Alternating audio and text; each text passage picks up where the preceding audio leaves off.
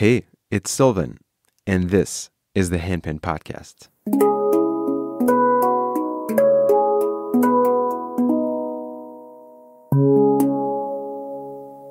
This episode of the podcast is part 2 of a conversation I had with Colin Foulke.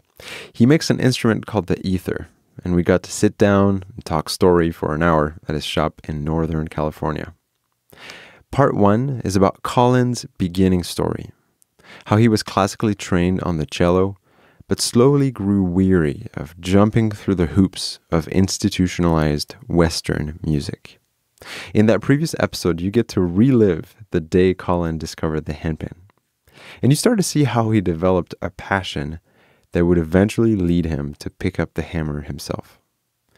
So if you haven't listened to part 1 yet, hit pause and go back 1 episode and it will all make sense.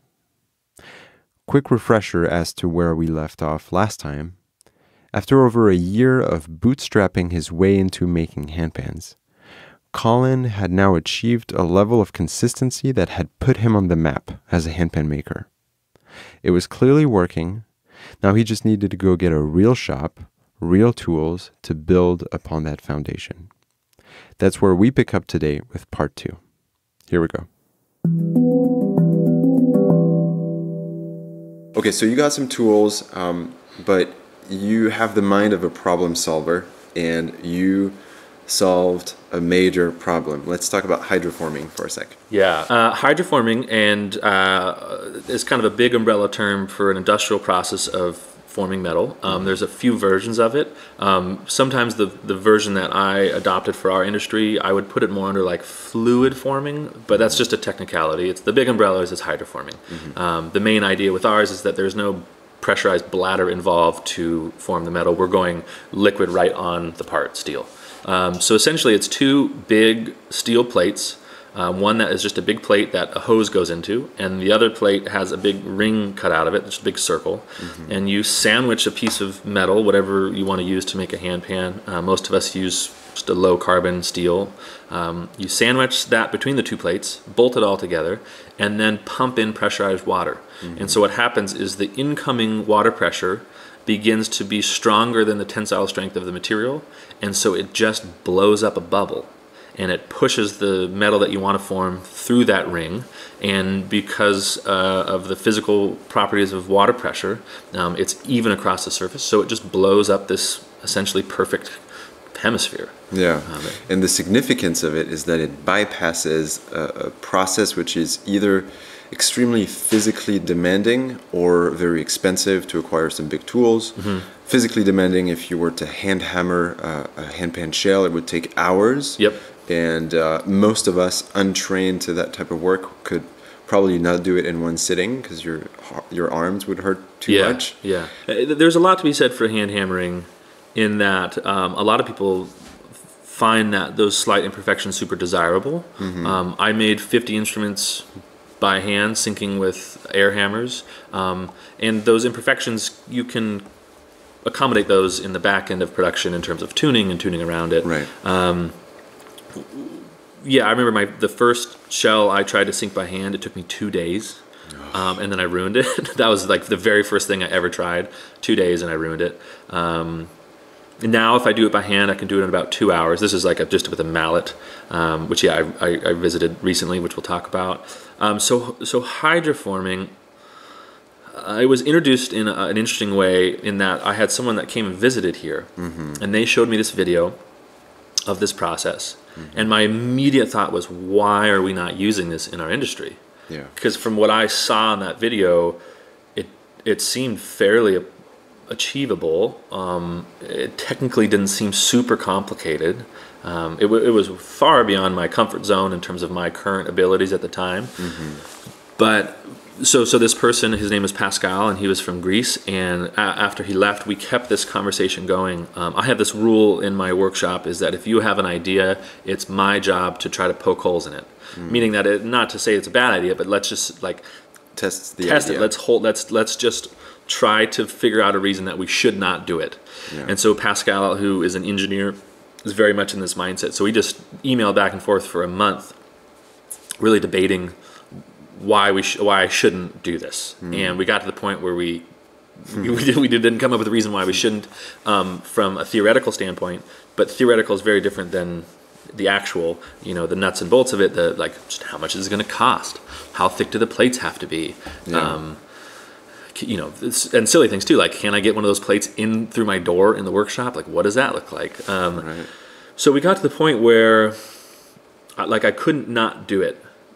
The potential outcome, if it worked, was going to be so big, it was going to be worth the front end risks. So the front end risks were that it was going to be a lot of money just to order the plates. It was going to be, in the thousands.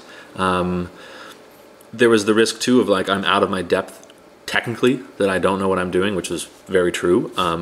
It doesn't mean that I couldn't learn, but that was really worrisome. So I think, fast forward again, I was back at an event in North Carolina, and that must have been 2015. And I was at the event, and I received an email from the company who was gonna water jet these big plates for me.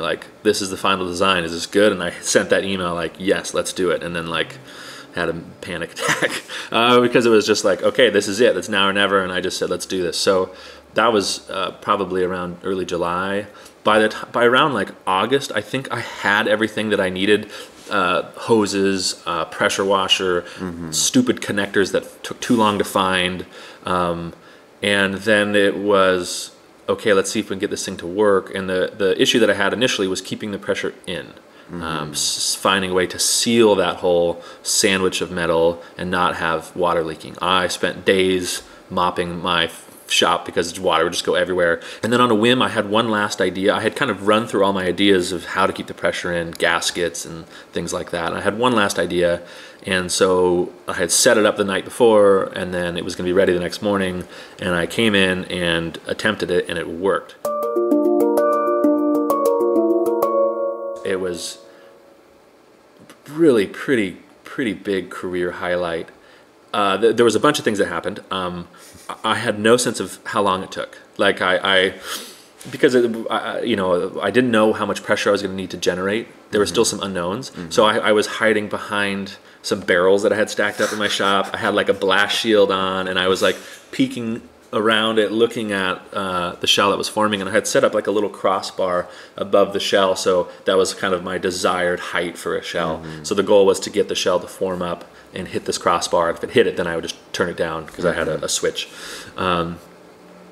And I watched it, and I remember it cleared the plate, and that was already significant. Of I haven't even gotten there yet. But that's 1.5 inches. I wanted to go to 4.5 inches or so. And that's the point where adrenaline spike, heartbeat in my ears, full tunnel vision, zero sense of how long it took. It finished, and I was I don't know if that was 30 seconds or 5 minutes. I really lost sense of time. And I was, so thrilled. And my workshop is here in a courtyard, and there's a bunch of other kind of creative artists and craftsmen that are in the area. And I ran out to tell somebody, and nobody was here. And then so I knew my wife was at work, and I couldn't call her. And so I'd call my dad, and he didn't pick up. And so I just had this very giant career moment, and I just kind of fist pumped in the air and then went back in. That was a really exciting part, but that was a mere. It was a small victory in this. Yeah. It was going to be this much bigger battle to figure out.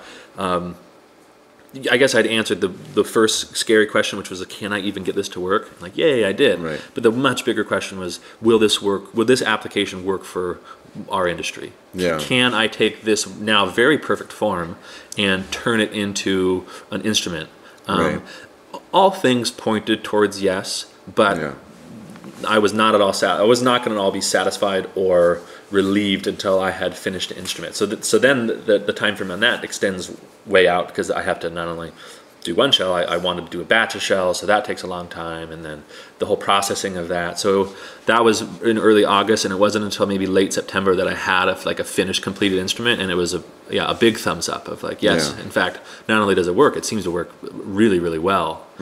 So that was a champagne moment for me. I bet. In that okay, this is big. It worked. I got it to work. This is feasible. It works for my application. And then even beyond that, there was still quite a few months of wrinkles to iron out within the process, and how to keep pressure in consistently, and tools and plumbing. There was a bunch of plumbing. I redid the plumbing a ton of times to kind of dial it in, and then just understanding the parameters: how much pressure, how long does it take, what's safe, what doesn't feel safe. So it was great to have that finished instrument, but it was still like, oh, there's still months of hard work ahead to kind of dial this thing in. Yeah. It's important to note that you decided to share this project as an open source project. You did not patent it, you did not monetize it, and it's now being used by over 50 handpan builders worldwide. How does that feel? Oh, that was that felt like it was going to be a really difficult decision. There were meetings with patent attorneys, there were explorations into options for monetizing it. And it was probably over a week after at that point we had one baby, we put the baby to bed, and my wife and I would just kind of openly discuss. We had a mental kind of decision tree that we had made, which is to share it or not to share it. And so for a week we went down the branch of not to share it, and what all that could look like. What would it look like to actually monetize it? What does that money look like? What does it mean to get a patent? And so we spent a week kind of discussing that, and then it really came to a head that she asked me two questions. She said, do you ever want to have to be in a lawyer's office dealing with this? I said, no, I just want to be in my workshop. And then the second one was, do you ever want to have to go to court and potentially defend a patent? And I said, no, again, like I just want to be here in my shop working. I'm more concerned about the art form. And so that made those decisions really easy. It was like, oh, and the answer to both of those are no. So we worked our way back up that decision tree, went down the other branch, and it was like, what will this look like to share? It was a tricky thing to share in that it's a big process. There's a lot of moving parts in it. So that decision, I had made that decision, and probably the goal was to share it again like 6 months later, again back in North Carolina. The following. And you made a very thorough and informative video expose of the whole process. Yeah, and it was kind of a multi-pronged approach to share it. There was actual plans that were shared, like the physical CAD files. There was a video where I walk you through how the plumbing works, how you put it together, expectations around parameters, please be safe warnings.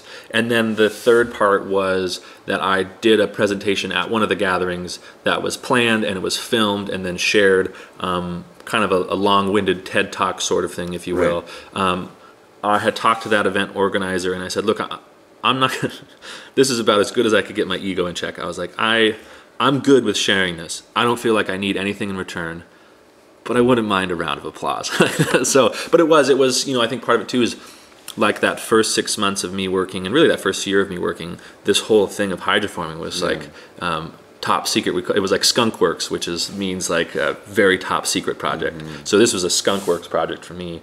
And so, which meant that part of my work had become super isolating again, and that I was here kind of working in private and in secret. It was not to keep it away from people. Really, it was more to figure out, what do I want to do with this, and also like, if people are going to do this, I want them to be as safe as possible. So how to make that happen? Of course. So then so the presentation was kind of a little bit for me, in that I felt now I was ready to share, and I was like, oh my gosh, I have had this crazy, amazing, super intense year of developing this machine. I would really I want to talk about it. And also I think I was hoping I was going to present it in a way that was fun and interesting to tag along. For me, it was a good story to present too, but I also I just needed to share it in that way too. There's a proverb that goes something like, the greatest sin in the desert is to find water and not tell anyone. And hydroforming in the handpan industry, in the handpan art form, was so well received because it alleviated one of the biggest barriers to making handpans, that great physical challenge to hand hammer. But the reality is, forming the shells is just one step of the whole process. It's not a shortcut to making good instruments. And I really like a couple of pieces of content, a couple of videos that I've seen on your channels recently. One is a series called So you want to make handpans? Question mark, question mark, question mark. Tell us about that. What's the idea behind this series? That's a good question. I was and still am and have been guilty of romanticizing the idea of making these instruments. It's wonderfully romantic. It's fantastic to take a piece of metal and turn it into something that is playable, that generates music and gives people joy. That's the romantic side of it. And that's still very real. There is just this other side of that. It's actually really hard work. It technically is an incredibly challenging art form to be in. It's really, really hard to achieve something of high quality, and it's really, really taxing on a bunch of fronts. It can be, of course, physically taxing, but it can be really mentally and emotionally taxing too. You know, I don't have as many unsuccessful instruments as I do successful these days, as my skills have gotten better, but what's even now, what's hard is when I make something that's unsuccessful, there's no less of me in it. I still made as big and great of an attempt as I have. So the success is a really, really high, but the unsuccessful, I'm avoiding the word failure, the unsuccessful ones still take the same amount out of you. So it can be really emotionally and mentally draining in that sense. And then beyond that, there's just stuff that we in this industry have to deal with, mainly in that, like, there's not a lot that's made for this industry, so we're constantly having to come up with our own tools and fabricate or adapt things for our world. And then there's just the stuff, it's just work. There's days that are hard or stuff doesn't go right, and so part of me is sometimes I feel frustrated in that people don't comprehend how challenging it is to make these, and also I just don't get asked about my work all that much, so I felt like I could share these frustrations and grievances and help myself process them, but do it in a way that also kind of pulls back the curtain on the romanticism of making these, of like, no, actually it can be that, but it can be really hard, and it can be, you can have tough days, and so it's been a lot of things. There's opportunities to share something every single day under the hashtag So You Want to Make Handpans, because it's like with all social media, it's great to see this perfect page of all successful stuff and pretty and glossed over, and it's like, oh no, like that's not exactly how, because if you go in my other workshop, there's a pile of shells that are just ones that didn't work out. Some of those shells have 10 hours in them, some of them have 40 hours of work into them. As a player, it makes me so much more appreciative of all the work that goes into these instruments, which I never want to take for granted. And so I think it's a meaningful series, and I love seeing those posts. Yeah, what's been fun, and one of my goals with it is that if I'm feeling this way as someone who makes these, I'm sure I'm not the only one who's feeling this way. So the goal of creating that as a hashtag was that any maker can take that and use it. The next time that they have a problem in their shop, they can just air their grievances and throw that. So that's happened. So that's been really fun. A few makers have been like, oh, I had a tough day and this thing broke. Hashtag So You Want to Make Handpans. You've also launched recently another kind of challenge, another kind of invitation, the 3-hammer handpan challenge. That's right. And so it's an instrument that you have built using only 3 hammers. The shells were not hydroformed. No. You did not use a press to form the dimples. Nope. You made this instrument from scratch. Yeah. Tell us about that. I still debate if it was a good idea or a bad idea. It's a great idea. Just the actual act of having to do it, I feared it. No.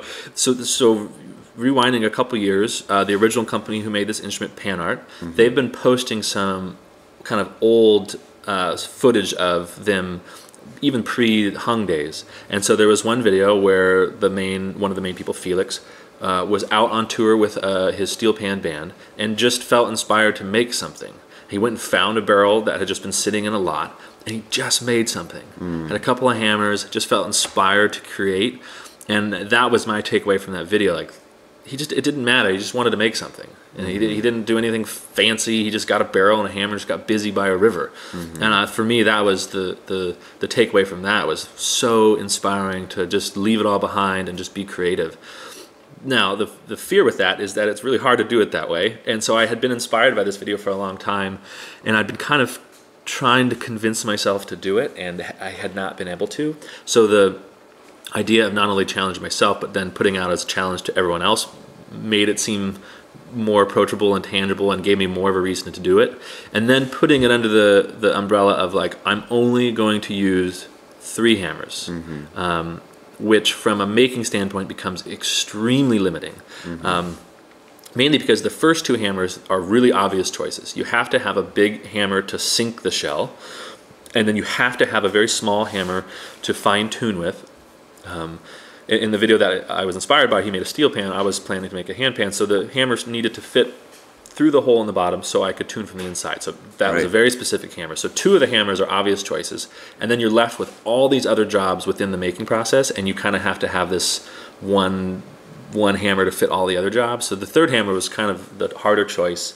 So it took me a while to kind of collect the hammers. I bought my hammers from Jimmy James in France, from Jimmy's House of Hammers. I bought 2 wood mallets from him, and then I used my standard like 20-ounce ball peen tuning hammer. Now, and then it took me a while. I needed a barrel that I could sink on top of to sink these shells to attach my rings to. And so I think it was by October 1st of this year, I had everything that I needed. And it was all here on this table that we're sitting by. And I don't think I started until October 9th, because every morning I walk in and look at it and be like, nah, screw that. I'm not doing that today. And was it reassuring to know after the fact that you could still do that? I was confident that I was going to be able to do it. There were definitely some surprises within the actual act of doing it. I was fearing.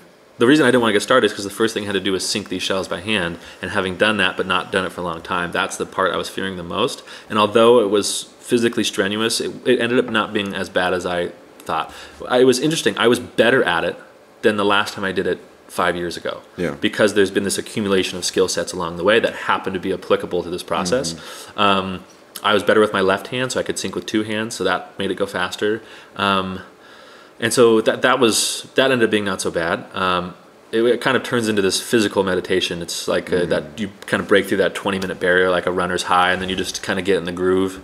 There was a moment, I'm going to spoil a little bit of the video, there was a moment where I sink my first shell, and I remove the ring that was holding it to reveal that I had failed, and I didn't know until I was done. And what had happened is the metal that was supposed to be being pinched in the ring that would become the flange to glue on had gotten sucked in under the ring. So after 2 hours of extremely strenuous labor, I reveal that the shell is ruined, and I'm going to have to do it again. Now, as the person who had just spent 2 hours sinking that shell, who'd been fearing it for weeks, mildly devastated. But then as the person who was behind the camera, who was also documenting this process, I was like mildly amused of like, that is a great, that sucks for the guy who just sunk that shell. But from a viewer's perspective, it just got a little more interesting. The plot thickens. So yeah, I came in the next day and sucked it up and did it again, and was very cautious to not make that mistake again. And I say it in the video, it actually is like, it's a totally rookie mistake. One I was aware of, and one I actively tried to avoid and still made. So the goal of the 3 hammer challenge in that sense was to tap back into those rudiments, to tap back into those building blocks of what I think it is to be a good maker. I didn't use a press to make dimples until I could make a good one by hand. I wanted to be, in touch with why a dimple had to be a certain shape or depth or size or proportion of why it worked. And then great, I'll get the tool that will just do it every time. But I wanted the tool to be informed by experience. So this process was to go back and get back in touch with that information process of, do I still understand it? Can I still do it? So it was extremely strenuous, but I was nervous about it because I was worried that it was going to expose weaknesses in my abilities, and it did. But it also, what I didn't expect is it exposed strengths that I didn't realize that I had or I had accumulated over time. And it also upwelled old skills and techniques that I had forgotten about because I just hadn't had to use them in a while. So for me, that was the major goal of to show that I can do it by hand is important, but also to kind of tap back into those old skill sets and really just go back to the root of why I wanted to do this in the beginning, which was like, I just want to make. Yeah. And so let's go back to the origin of that. Yeah. Has anyone responded? Yeah. So that was the last challenge? The last part of the challenge was like was okay. I have done this, so now I am sending that challenge out to every other maker in the world. I have laid a gauntlet, and I'm asking you to try to walk through it. Not in a competitive way, but in a as someone who does this work, I feel a responsibility to the art form to both caretake and curate and guide it in a way that I think is best in the ways that I can do it. Open sourcing hydroforming is an example of that. That open sourcing statement was an opportunity for me to tell everyone, in case we've forgotten, this is what I think we are as a community: open, sharing, caring, supportive. And so this, for me, still falls under that same category of, this is an opportunity for us to really care for this art form, to make sure that we know it all the way down at the roots. And the challenge was put out to people like me who've been making a long time. The challenge was put out to people who maybe are making but have never done it this way. And the third part was, as I started filming it, it went over, I filmed it over 2 weeks. And so as I was going, I was editing it. And as I was editing it, I was reviewing it, oftentimes with my 3-year-old daughter. And she asked one day, she says, "Is this how you make handpans?" And I said, "Well," I said, "No." And I said, "Well, yes." I said, "Well, it's different than how I usually do it." And so the realization that she prompted was, oh, this is going to actually also become this expose of the most rudimentary, simplistic approach to making an instrument. This could be a guide.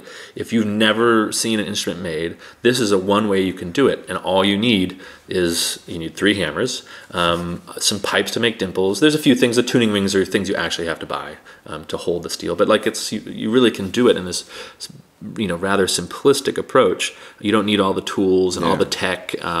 You can do it all by hand. It's hard, right. But the third thing that I realized with this video is it was going to be this potential kind of guide of how to make a simple handpan. Right. So it's simple only in the approach. It's still very complex to make one, but it doesn't involve all the tech and tools that my usual process does. So I also had to dilute that down and try to explain it to a 3-year-old, which was challenging. Well, I love the approach, and I couldn't help but think that it resonates with the vision I have for this podcast, which is the simple joy of creating. It taps into your passion and going back to the roots of the art form. And so I think it's neat. There's something deeply satisfying about playing an instrument and knowing how it was made. So again, the end result is stellar. Thank you. Yeah, it was a good touchstone, at like 5 or 6 years deep in my career of that. I kind of like, from my head, the 3-hammer challenge for me was also like, could I make instruments after the apocalypse? Right? Like if everything here goes away, could I still make it with just 3 hammers? And it's like, it could carry on. So that was kind of the silly way to think about it. Like, oh, if I lost all of my tools and everything, like I could still just take some metal and make something that makes noise. And now that really goes back to that original inspiration of just finding a barrel and just making something. So I was very satisfied with the project from that aspect too.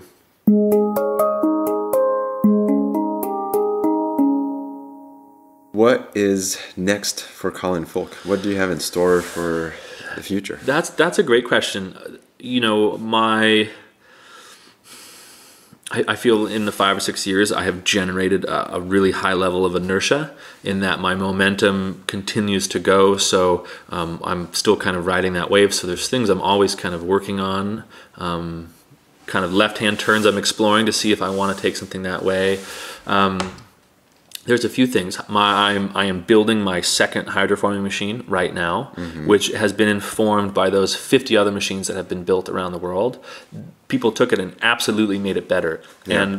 And the success of open sourcing is that if you do make an improvement, you feed it back into the system. And so that has happened in a really big way. I've been able to kind of, as these improvements have come, Frankenstein my original machine as much as possible, but it has some limitations just due to original designs. So I'm really in the process of completing that right now, which is I've been really wanting to make machine 2.0, and now I've been able to do it, or I'm doing it.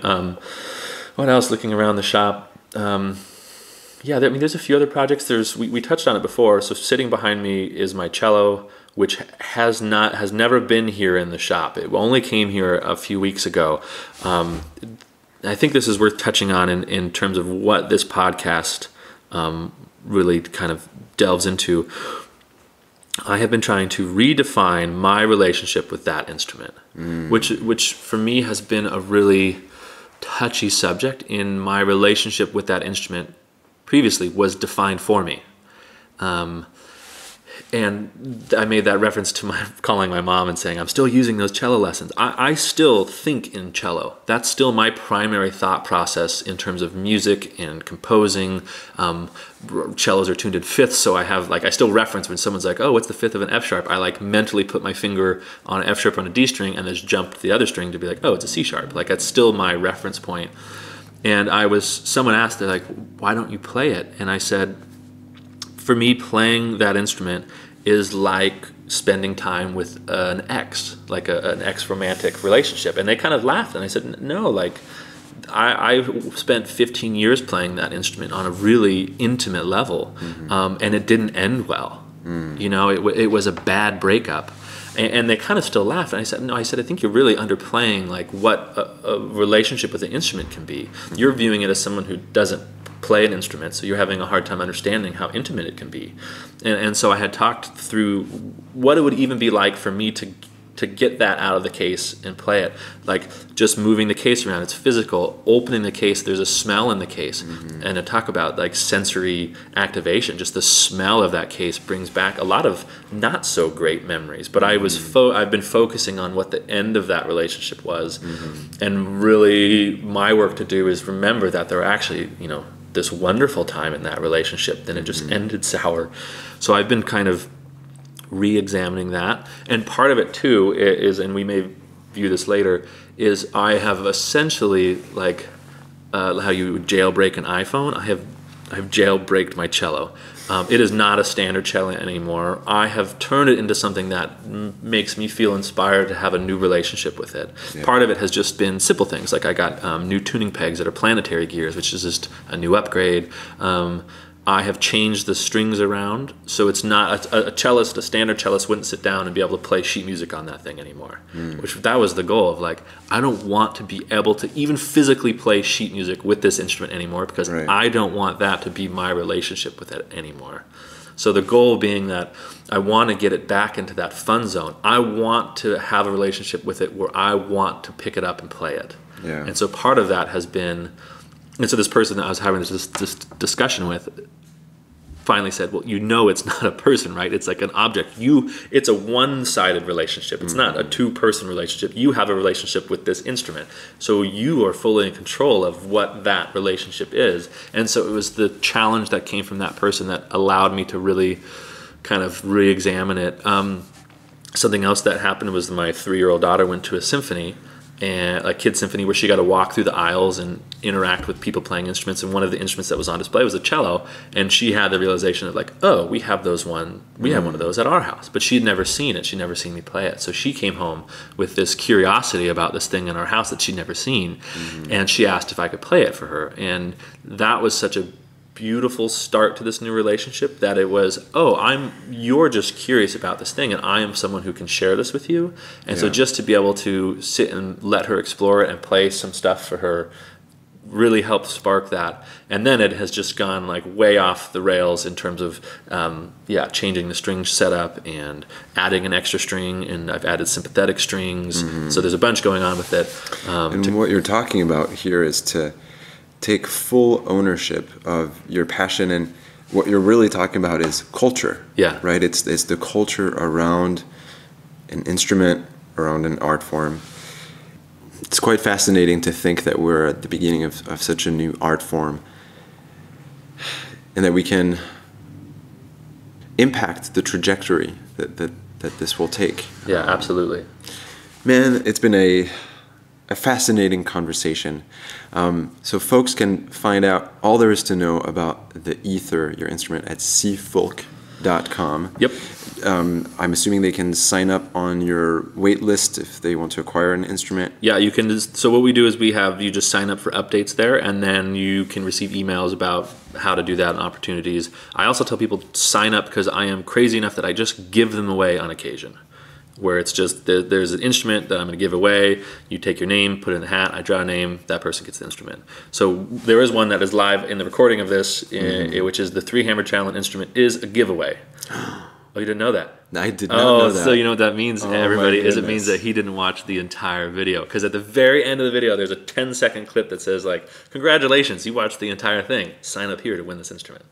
Wow. Yeah. So that one is a giveaway, and it's going to go till about the end of the month. So.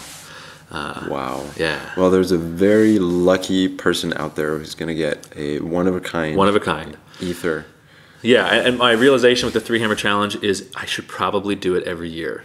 That was my takeaway of like, I probably have to do this every year, in that it's going to be an important checkpoint every year to just go back to the basics. I'm going to fear it every year. I'm going to know it's coming, but I really think it's something that I'm going to have to do every year.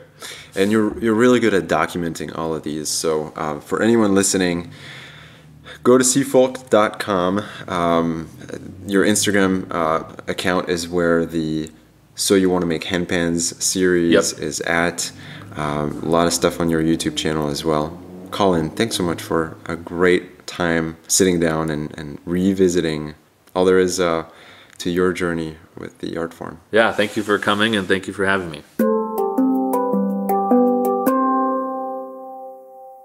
All right, this wraps up this two-parter series with Colin Foulke. As a reminder, you will find show notes for this episode and every other episode at thehandpanpodcast.com. Feel free to join the Handpan Podcast community. It's a Facebook group for those of us who pursue the simple joy of creating. It's a place where you can share your video and audio recordings, your thoughts and photos about your own creative journey. There's no competition, no ego trip. It's just a way for us to connect and bounce ideas about the many themes we touch on through the podcast. You can also pick up merch at thehandpanpodcast.com. There are 3 amazing designs made by my friend Jeff Kane, who's a brilliant graphic designer and illustrator. The most popular one is a wacky illustration of a green alien playing the handpan. It's available on t-shirts, hoodies, tote bags, stickers, and even shower curtains.